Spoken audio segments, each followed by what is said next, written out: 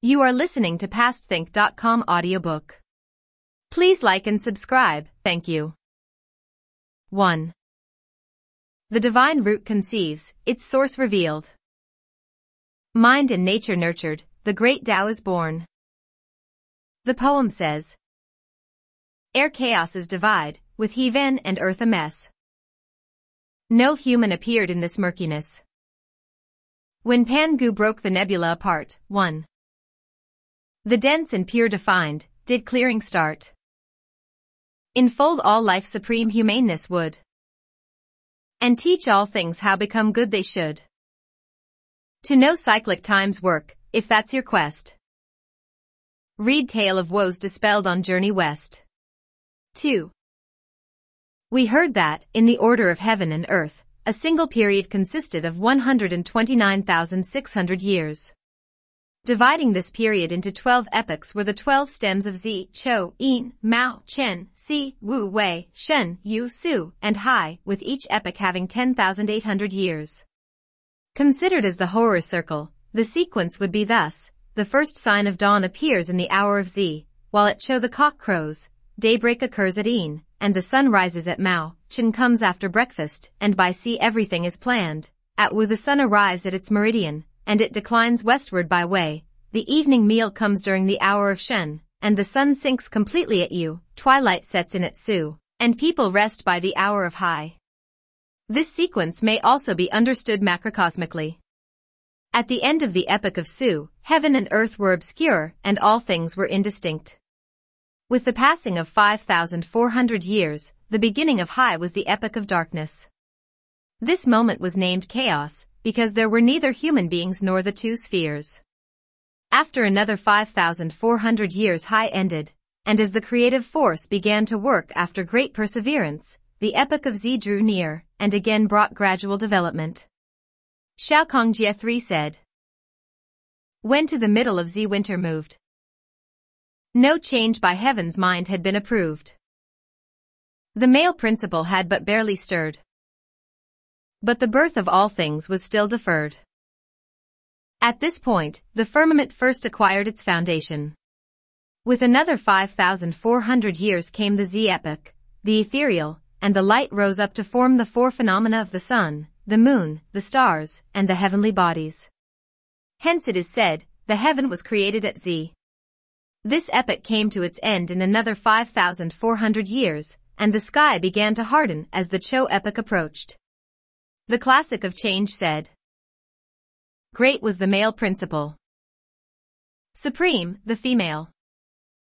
They made all things in obedience to heaven. At this point, the earth became solidified.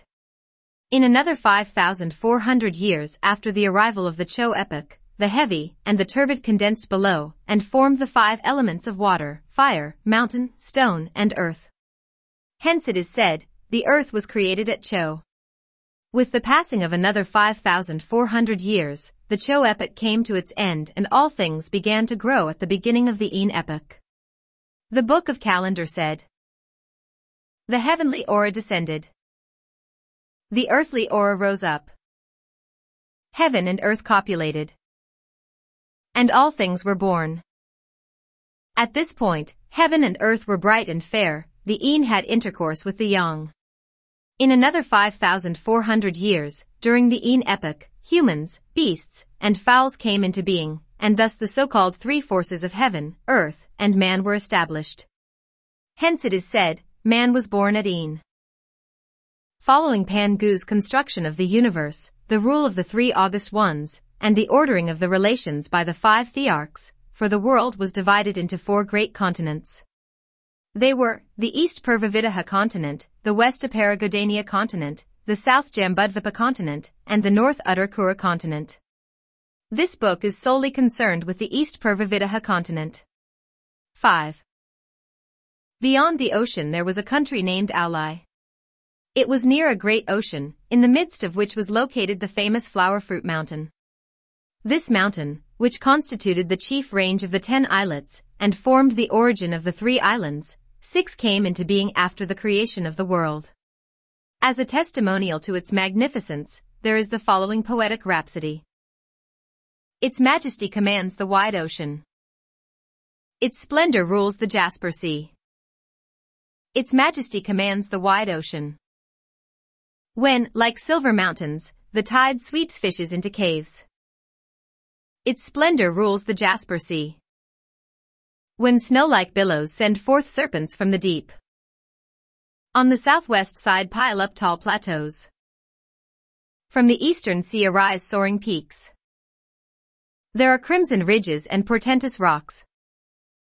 Precipitous cliffs and prodigious peaks. Atop the crimson ridges, phoenixes sing in pairs. Before precipitous cliffs, the unicorn singly rests. At the summit is heard the cry of golden pheasants. In and out of stony caves are seen the strides of dragons. In the forest are long-lived deer and immortal foxes. On the trees are divine fowls and black cranes. Strange grass and flowers never wither. Green pines and cypresses always keep their spring. Immortal peaches are ever fruit-bearing. Lofty bamboos often detain the clouds. Within a single gorge the creeping vines are dense. The grass color of meadows all around is fresh. This is indeed the pillar of heaven, where 100 rivers meet. The earth's great axis, in 10,000 kulpas unchanged. There was on top of that very mountain an immortal stone, which measured 36 feet, and 5 inches in height, and 24 feet in circumference. The height of 36 feet and 5 inches corresponded to the 365 cyclical degrees, while the circumference of 24 feet corresponded to the 24 solar terms of the calendar. 7 on the stone were also 9 perforations and 8 holes, which corresponded to the palaces of the 9 constellations and the 8 trigrams. Though it lacked the shade of trees on all sides, it was set off by epidendrums on the left and right.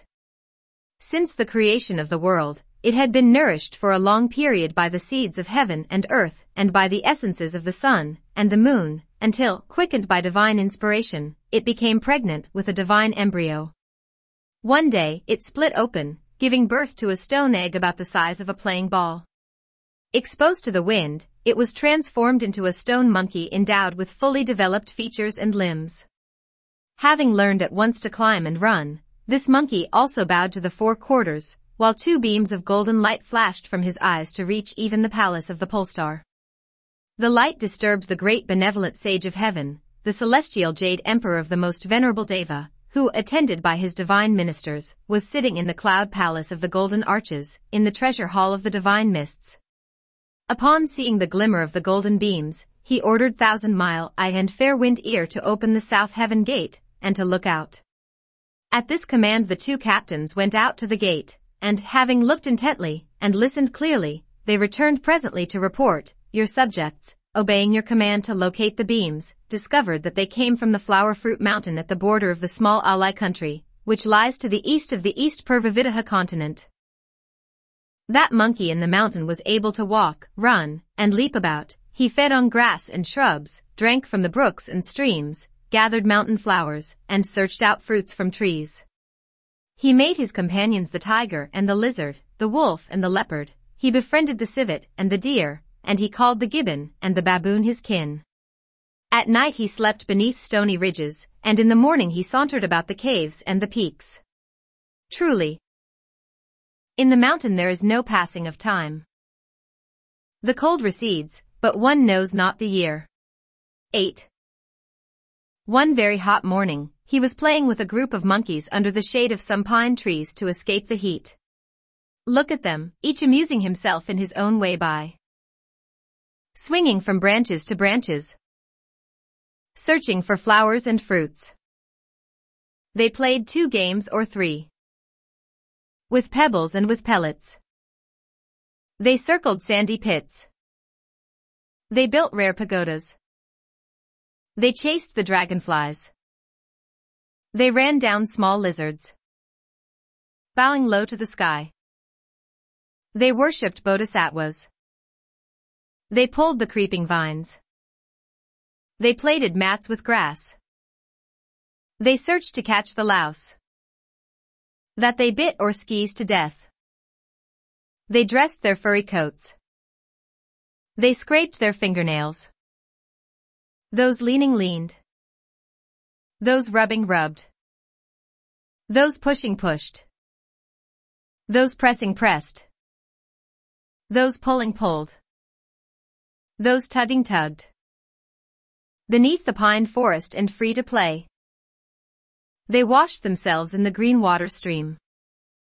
So, after the monkeys had frolicked for a while, they went to bathe in the mountain stream, and saw that its currents bounced and splashed like tumbling melons. As the old saying goes, fowls have their foul speech, and beasts have their beast language. The monkeys said to each other, "We don't know where this water comes from. Since we have nothing to do today, let us follow the stream up to its source to have some fun." With a shriek of joy, they dragged along males and females, calling out to brothers and sisters, and scrambled up the mountain alongside the stream. Reaching its source, they found a great waterfall. What they saw was a column of white rainbows rising, 1,000 yards of snowcaps flying. The sea wind blows but cannot sever what a river moon lights up forever. Its cold breath divides the green glades. Its branches wet the verdant shades. This torrent named a waterfall seems like a curtain hanging tall. All the monkeys clapped their hands in acclaim. Marvelous water. Marvelous water. So this waterfall is distantly connected with the stream at the base of the mountain, and flows directly out, even to the great ocean. They said also, if any of us had the ability to penetrate the curtain and find out where the water comes from without hurting himself, we would honor him as king. They gave the call 3 times, when suddenly the stone monkey leaped out from the crowd. He answered the challenge with a loud voice, "I'll go in. I'll go in." What a monkey! 4. Today his fame will spread wide. His fortune the time does provide. He's fated to live in this place, sent by a king to God's palace. Look at him. He closed his eyes, crouched low, and with one leap he jumped straight through the waterfall. Opening his eyes at once and raising his head to look around, he saw that there was neither water nor waves inside, only a gleaming, shining bridge. He paused to collect himself and looked more carefully again. It was a bridge made of sheet iron. The water beneath it surged through a hole in the rock to reach the outside, filling in all the space under the arch. With bent body he climbed on the bridge, looking about as he walked, and discovered a beautiful place that seemed to be some kind of residence. Then he saw fresh mosses piling up indigo, white clouds like jade afloat, and luminous sheens of mist and smoke. Empty windows, quiet rooms, and carved flowers growing smoothly on benches. Stalactites suspended in milky caves. Rare blossoms voluminous over the ground. Pans and stoves near the wall show traces of fire. Bottles and cups on the table contain leftovers. The stone seats and beds were truly lovable. The stone pots and bowls were more praiseworthy. There were, furthermore, a stalk or 2 of tall bamboos, and 3 or 5 sprigs of plum flowers, with a few green pines always draped in rain. This whole place indeed resembled a home. After staring at the place for a long time, he jumped across the middle of the bridge, and looked left and right. There in the middle was a stone tablet on which was inscribed in regular, large letters, "The blessed land of Flower Fruit Mountain. The cave heaven of Water Curtain Cave." 9. Beside himself with delight, the stone monkey quickly turned around to go back out, and, closing his eyes and crouching again, leaped out of the water. "A great stroke of luck," he exclaimed with 2 loud guffaws, "a great stroke of luck." The other monkeys surrounded him and asked, "How is it inside? How deep is the water?" The stone monkey replied, "There isn't any water at all. There's a sheet iron bridge, and beyond it is a piece of heaven-sent property." "What do you mean that there's property in there?" asked the monkeys. Laughing, the stone monkey said, this water splashes through a hole in the rock and fills the space under the bridge. Beside the bridge there is a stone mansion with trees and flowers. Inside are stone ovens and stoves, stone pots and pans, stone beds and benches. A stone tablet in the middle has the inscription, "The blessed land of the flower fruit mountain. The cave heaven of the water curtain cave." This is truly the place for us to settle in. It is, moreover, very spacious inside, and can hold thousands of the young and old.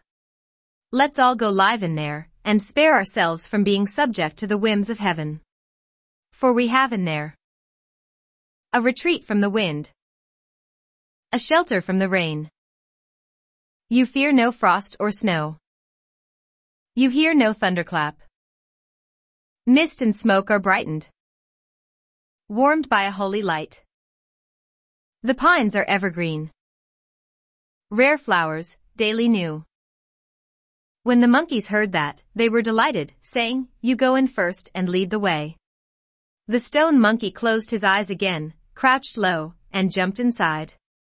"All of you," he cried, "follow me in. Follow me in." The braver of the monkeys leaped in at once, but the more timid ones stuck out their heads, and then drew them back, scratched their ears, rubbed their jaws, and chattered noisily. After milling around for some time, they too bounded inside. Jumping across the bridge, they were all soon snatching dishes, clutching bowls, or fighting for stoves and beds, shoving and pushing things hither and thither.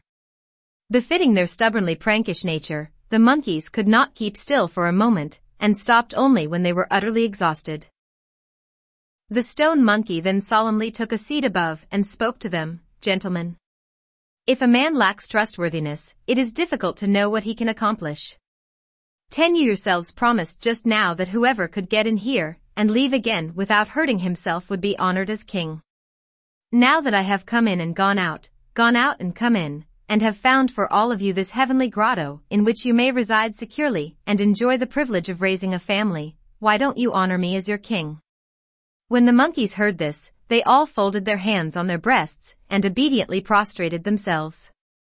Each one of them then lined up according to rank and age, and, bowing reverently, they intoned, "Long live our great king." From that moment, the stone monkey ascended the throne of kingship. He did away with the word stone in his name and assumed the title, Handsome Monkey King. There is a testimonial poem that says, "Triple spring mated to beget all things. A divine stone quickened by the sun and moon. Changed from egg to ape to reach the great way. Lone name and surname 11 matched elixir made. Formless inside he yields no image known. His outward guise coheres in action shown. In every age all persons will yield to him. Hailed a king, a sage, he is free to roam." The handsome monkey king thus led a flock of gibbons and baboons, some of whom were appointed by him as his officers and ministers.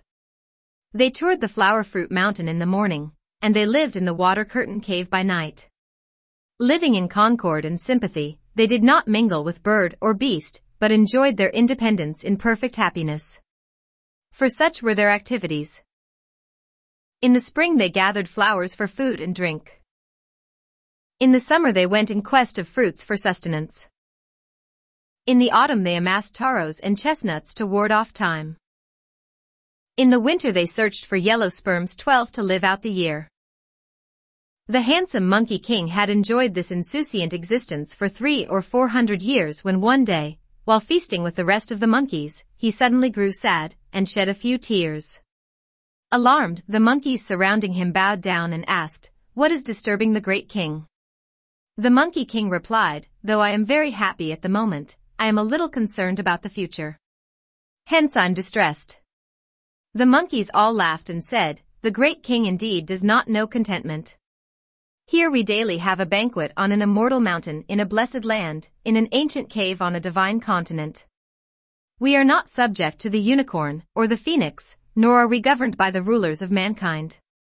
Such independence and comfort are immeasurable blessings. Why, then, does he worry about the future?" The monkey king said, "Though we are not subject to the laws of man today, nor need we be threatened by the rule of any bird or beast, old age and physical decay in the future will disclose the secret sovereignty of Yama, king of the underworld. If we die, shall we not have lived in vain, not being able to rank forever among the heavenly beings? When the monkeys heard this, they all covered their faces and wept mournfully, each one troubled by his own impermanence. But look! From among the ranks a bareback monkey suddenly leaped forth and cried aloud, "If the great king is so far-sighted, it may well indicate the sprouting of his religious inclination. There are, among the 5 major divisions of all living creatures, 13 only 3 species that are not subject to Yama, king of the underworld." The Monkey King said, "Do you know who they are?" The monkey said, "They are the Buddhas, the immortals, and the holy sages. These 3 alone can avoid the wheel of transmigration, as well as the process of birth and destruction, and live as long as heaven and earth, the mountains and the streams." "Where do they live?" asked the Monkey King. The monkey said, "They do not live beyond the world of the Jambudvipa, for they dwell within ancient caves on immortal mountains." When the Monkey King heard this, he was filled with delight, saying, "Tomorrow I shall take leave of you all, and go down the mountain. Even if I have to wander with the clouds to the corners of the sea or journey to the distant edges of heaven, I intend to find these 3 kinds of people. I will learn from them how to be young forever, and escape the calamity inflicted by King Yama." Lo, this utterance at once led him to leap free of the transmigration net and be the great sage, equal to heaven. All the monkeys clapped their hands in acclamation, saying, "Wonderful! Wonderful! Tomorrow we shall scour the mountain ranges to gather plenty of fruits, so that we may send the great king off with a great banquet." Next day the monkeys duly went to gather immortal peaches, to pick rare fruits, to dig out mountain herbs, and to chop yellow sperms. They brought in an orderly manner every variety of orchids and epidendrums, exotic plants and strange flowers. They set out the stone chairs and stone tables, covering the tables with immortal wines and food. Look at the golden balls and pearly pellets, red ripeness and yellow plumpness. Golden balls and pearly pellets are the cherries. Their colors truly luscious. Red ripeness and yellow plumpness are the plums. Their taste, a fragrant tartness. Fresh lungans of sweet pulps and thin skins. Fiery lychees of small pits and red sacs. Green fruits of the pyrus are presented by the branches. The loquats yellow with buds are held with their leaves. Pears like rabbit heads and dates like chicken hearts. Dispel your thirst, your sorrow, and the effects of wine. Fragrant peaches and soft almonds are sweet as the elixir of life. Crisply fresh plums and strawberries are sour like cheese and buttermilk. Red pulps and black seeds compose the ripe watermelons. For cloves of yellow rind enfold the big persimmons. When the pomegranates are split wide, cinnabar grains glisten like specks of ruby. When the chestnuts are cracked open, their tough bronze are hard like cornelian. Walnut and silver almonds fare well with tea. Coconuts and grapes may be pressed into wine. Hazelnuts, yews, and crabapples overfill the dishes.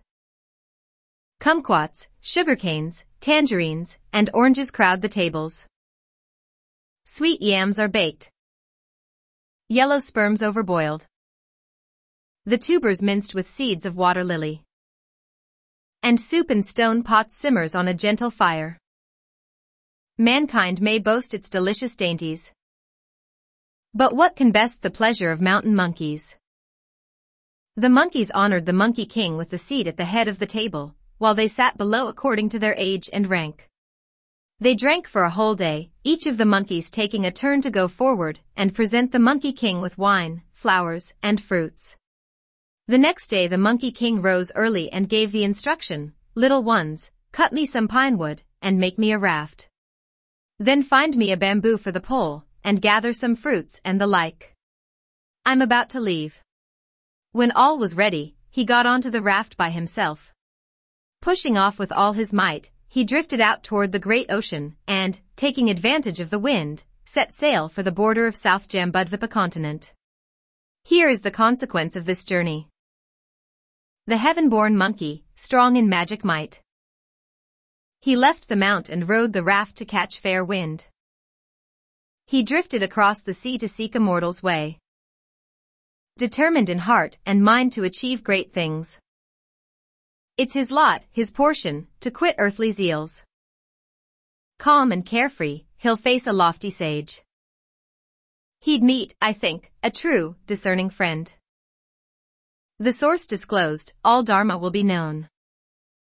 It was indeed his fortune that, after he boarded the wooden raft, a strong southeast wind, which lasted for days, sent him to the northwestern coast, the border of the South Jambudvipa continent. He took the pole to test the water, and, finding it shallow one day, he abandoned the raft and jumped ashore. On the beach there were people fishing, hunting wild geese, digging clams, and draining salt.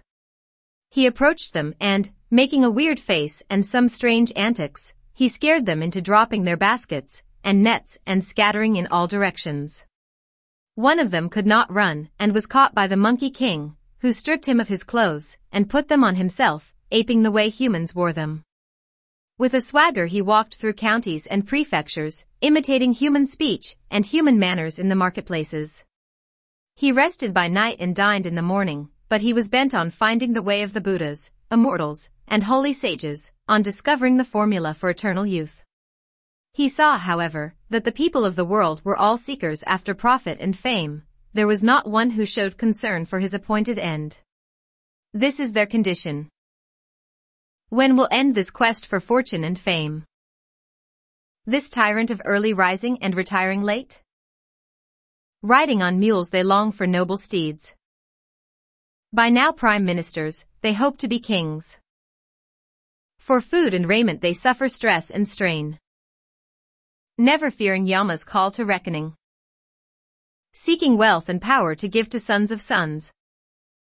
There's not one ever willing to turn back. The Monkey King searched diligently for the way of immortality, but he had no chance of meeting it.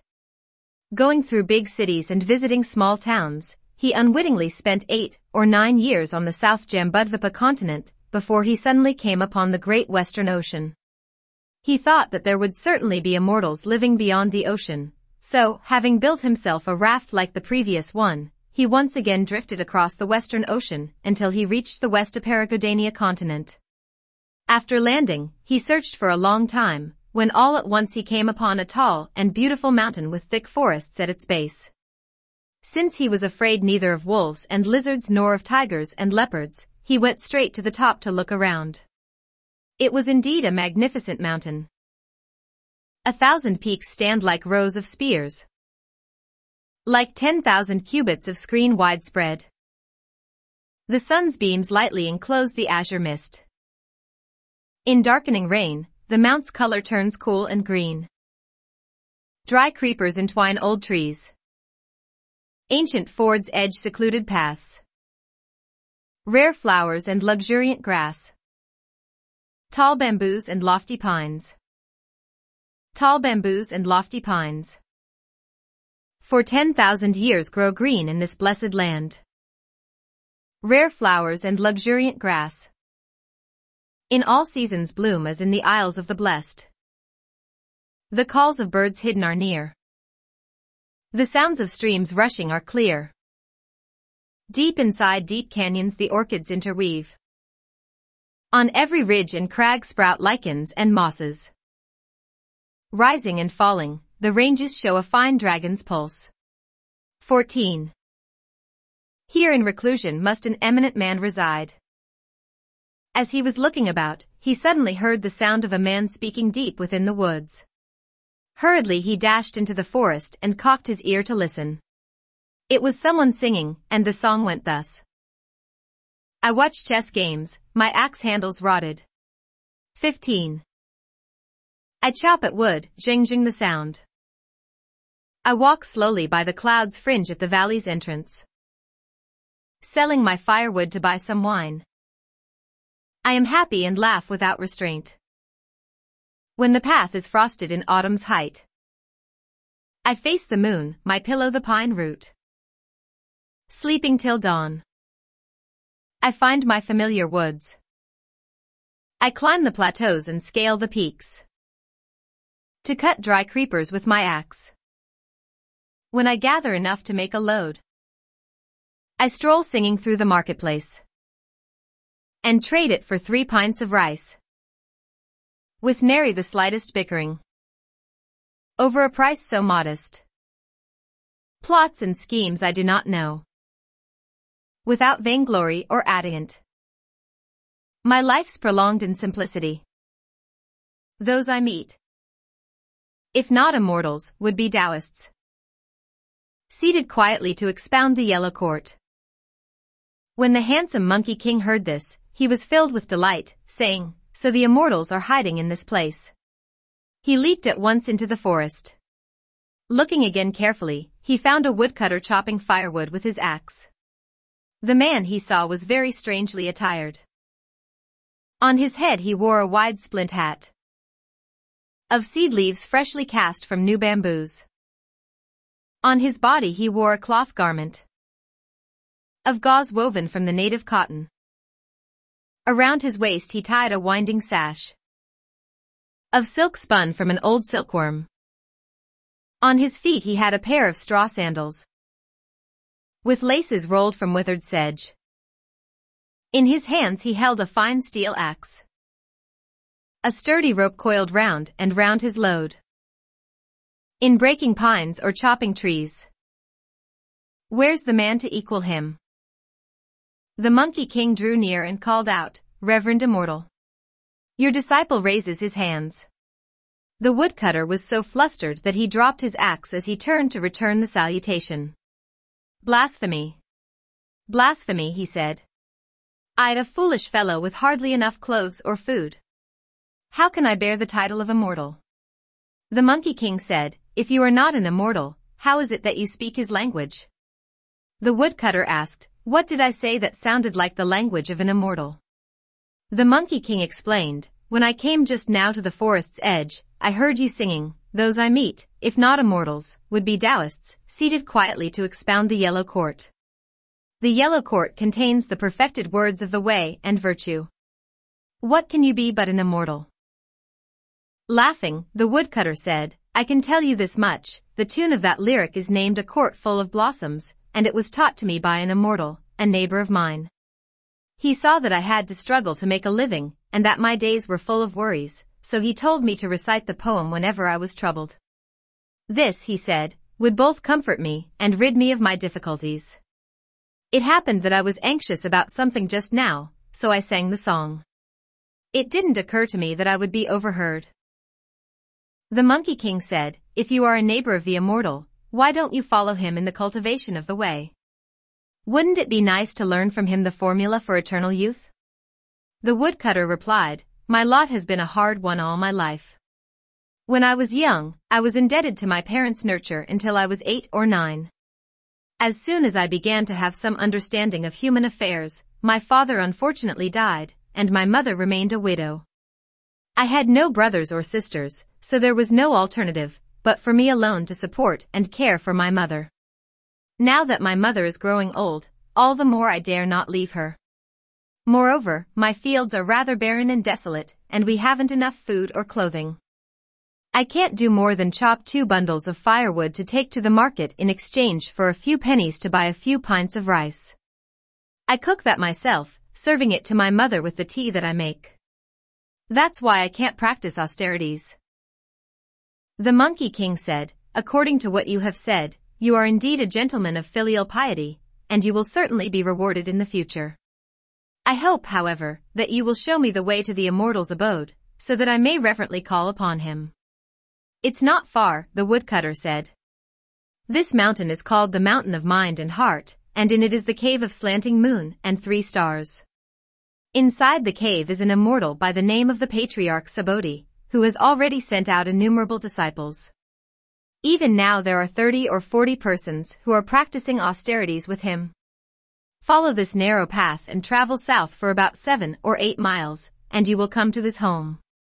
Grabbing the woodcutter, the Monkey King said, "Honored brother, go with me. If I receive any benefit, I will not forget the favor of your guidance. What a boneheaded fellow you are, the woodcutter said. I have just finished telling you these things, and you still don't understand. If I go with you, won't I be neglecting my livelihood? And who will take care of my mother? I must chop my firewood. You go on by yourself.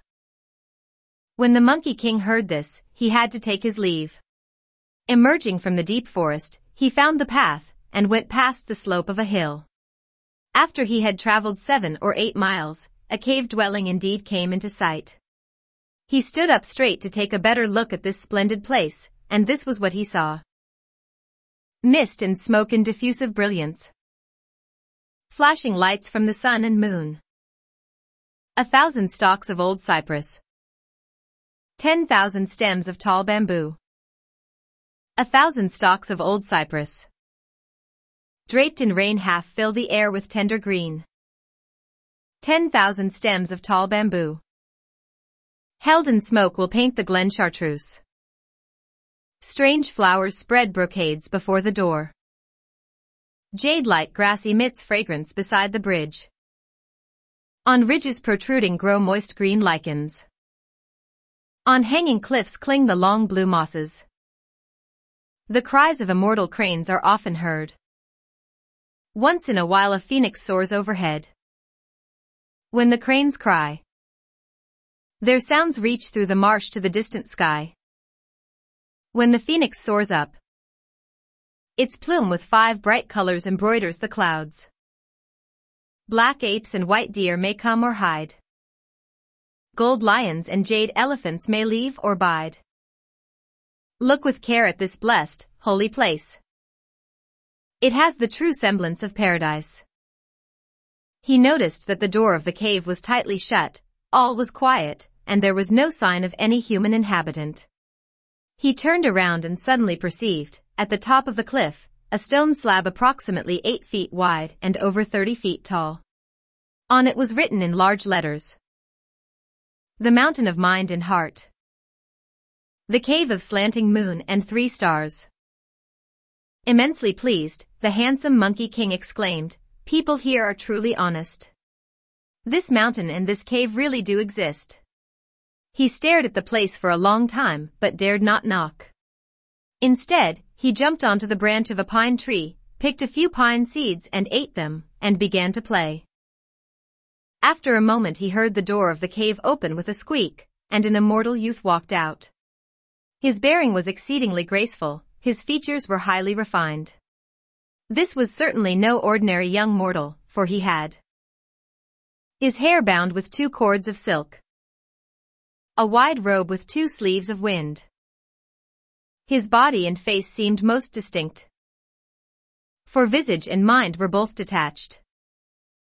Long a stranger to all worldly things, he was the mountain's ageless boy, untainted even with a speck of dust.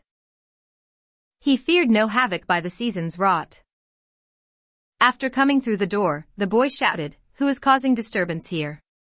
With a bound the Monkey King leaped down from the tree, and went up to him bowing. "Immortal boy," he said, "I am a seeker of the way of immortality. I would never dare cause any disturbance." With a chuckle, the immortal youth asked, "Are you a seeker of the way?" "I am indeed," answered the Monkey King. "My master at the house," the boy said, "has just left his couch to give a lecture on the platform. Before even announcing his theme, however, he told me to go out and open the door, saying, 'There is someone outside who wants to practice austerities. You may go and receive him.' It must be you, I suppose." The Monkey King said, smiling, "It is I, most assuredly." "Follow me in then," said the boy. With solemnity the Monkey King set his clothes in order, and followed the boy into the depths of the cave. They passed rows and rows of lofty towers and huge alcoves, of pearly chambers and carved arches. After walking through innumerable quiet chambers and empty studios, they finally reached the base of the green jade platform. Patriarch Subodhi was seen seated solemnly on the platform, with 30 lesser immortals standing below in rows. He was truly an immortal of great ken and purest mien. Master Subodhi, whose wondrous form of the West Had no end or birth by work of the double three. 16. His whole spirit and breath were with mercy filled. Empty, spontaneous, it could change at will. His Buddha nature able to do all things. The same age as heaven had his majestic frame. Fully tried and enlightened was this grand priest. As soon as the handsome Monkey King saw him, he prostrated himself and kowtowed times without number, saying, Master! Master! I, your pupil, pay you my sincere homage. The patriarch said, Where do you come from? Let's hear you state clearly your name and country before you kowtow again. The Monkey King said, Your pupil came from the water curtain cave of the flower fruit mountain, in the Alai country of the East Purvavidaha continent. Chase him out of here, the patriarch shouted. He is nothing but a liar and a fabricator of falsehood. How can he possibly be interested in attaining enlightenment?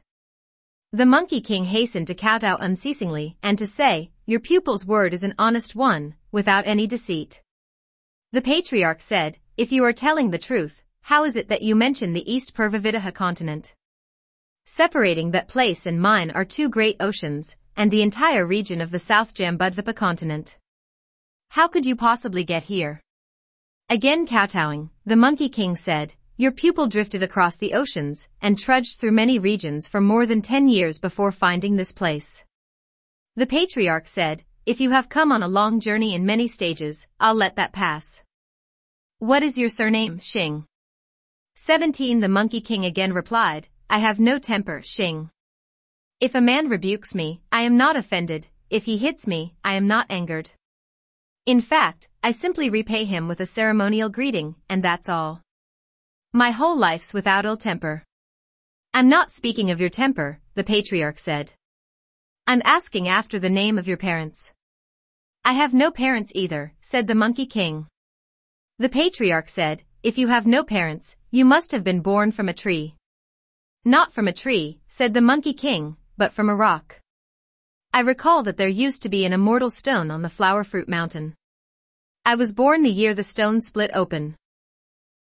When the patriarch heard this, he was secretly pleased and said, Well, evidently you have been created by heaven and earth. Get up and show me how you walk. Snapping erect, the Monkey King scurried around a couple of times. The patriarch laughed and said, Though your features are not the most attractive, you do resemble a pignolia-eating monkey, Hyusen. This gives me the idea of taking a surname for you from your appearance. I intended to call you by the name Hu. If I drop the animal radical from this word, what's left is a compound made up of the two characters, Gu and Yu. Gu means aged and Yu means female, but an aged female cannot reproduce. Therefore, it is better to give you the surname of Sunday. If I drop the animal radical from this word, what we have left is the compound of Z and 11. Z means a boy and 11 means a baby, and that name exactly accords with the fundamental doctrine of the baby boy. So your surname will be Sun. When the Monkey King heard this, he was filled with delight. Splendid! Splendid, he cried, kowtowing, At last I know my surname. May the master be even more gracious. Since I have received the surname, let me be given also a personal name, so that it may facilitate your calling and commanding me. The patriarch said, Within my tradition are 12 characters that have been used to name the pupils according to their divisions. You are one who belongs to the 10th generation. Which 12 characters are they? Asked the Monkey King. The patriarch replied, They are, wide, guang, great, da, wise, ji, intelligence, hui, true, zhen, conforming, Ru, nature, xing, si, high, sharp, ing, wake to, wu, complete, yuan, and awakening, ju. Your rank falls precisely on the word wake to, wu. You will hence be given the religious name wake to the void, Wukong. All right? Splendid. Splendid, said the Monkey King, laughing. Henceforth I shall be called Sun Wukong. So it was that. At Nebula's parting he had no name. Smashing stubborn void needs wake to the void. We do not know what fruit of Taoist cultivation he succeeded in attaining afterward. Let's listen to the explanation in the next chapter. You are listening to PastThink.com audiobook. Please like and subscribe. Thank you.